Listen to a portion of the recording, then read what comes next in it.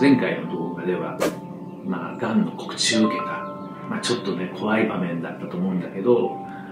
がんの宣告を受けた時はね、ちょっとやっぱり動揺はしたんだけど、そんなにね、不安はなかったです。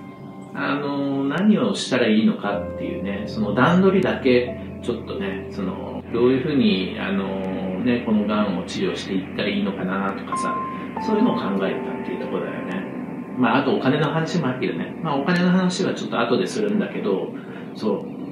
一応ね、保険に入ってましたので、大丈夫でした。運が良かった。解約しなくてよかったね。こういう時の保険だと思うね。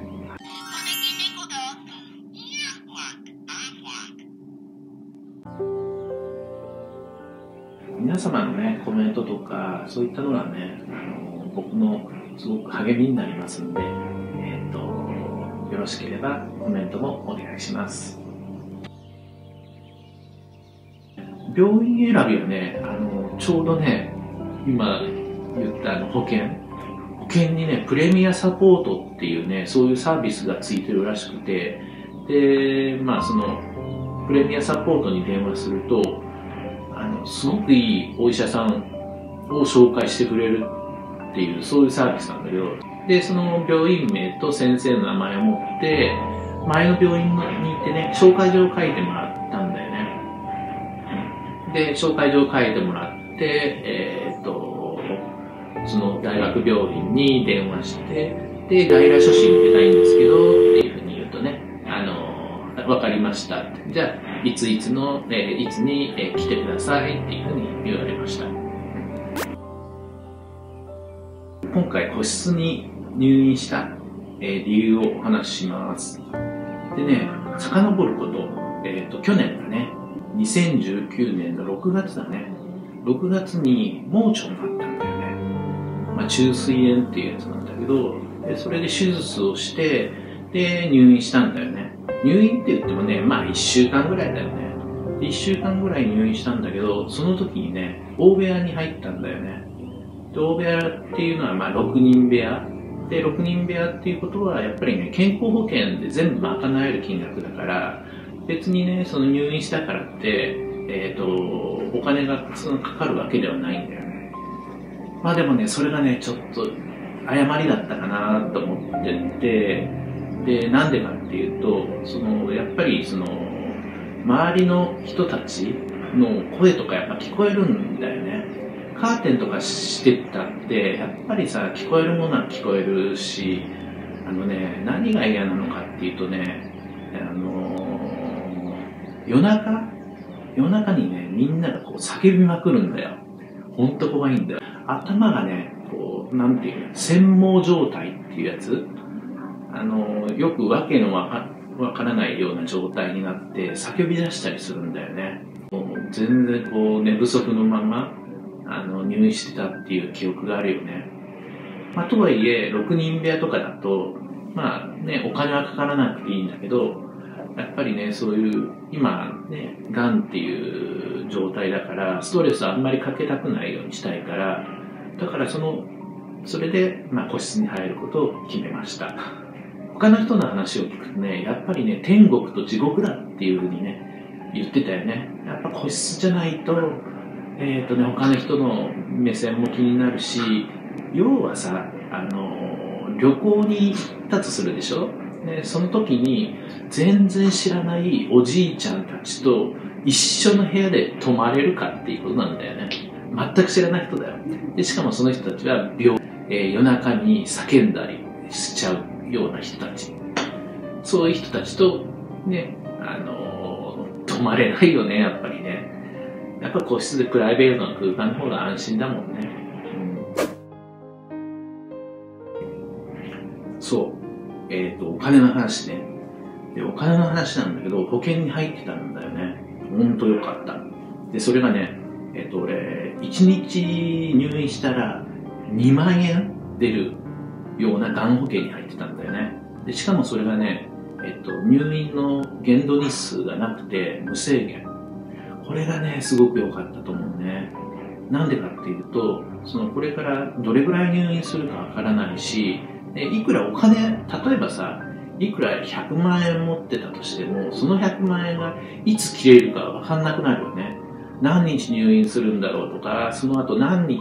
通院するんだろう。だったら、ね、少しでも今ね、節約しないといけないから、やっぱ個室は入れないなとかやっぱり思っちゃうんだよね。まあでもね、俺が入ってたがん保険っていうのは、1日入院2万円で、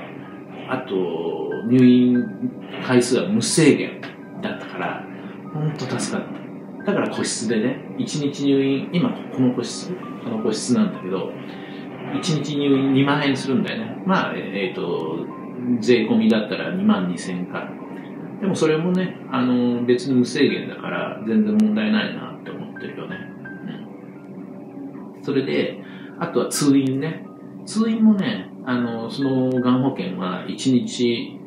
通院すると1万円とか出るっていうやつだから、ほんとね、助かるんだよね。まあ、だから今後、抗がん剤治療とかするかもしれないんだけど、まあその時はその時でね、まあなんとかなるかなと思っています。今入院中ですが、明日手術になります。で、手術するにあたって、まあちょっと今毎日練習してることがあって、まあ、それはね、やっぱりその呼吸肺活量をね、ちょっとやっぱり鍛えないといけないらしくて、こんなことしてるんでね、これ、わかる？この黄色いのがね、ここまで来て、それをずーっと保つっていうやつなんで、だよね。ちょっとやってみようか。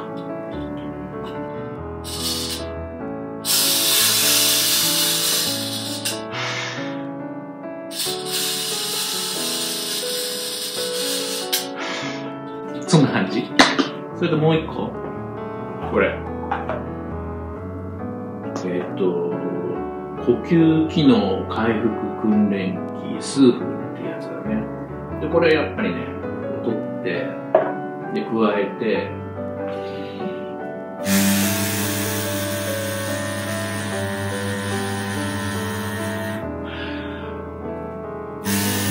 っていうのを、5分間。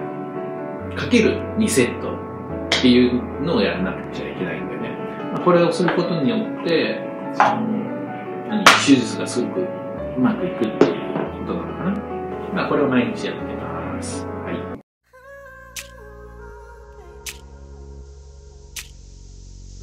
はい、手術が終わりました。手術の結果は、成功しました。よかったです。今回ね、内視鏡手術支援ロボットのダヴィンチっていうね、そういう手術ロボット機械か、ロボットシステムを使って手術をしたんだけど、これね、本来は200万円ぐらいかかるらしいんだよね。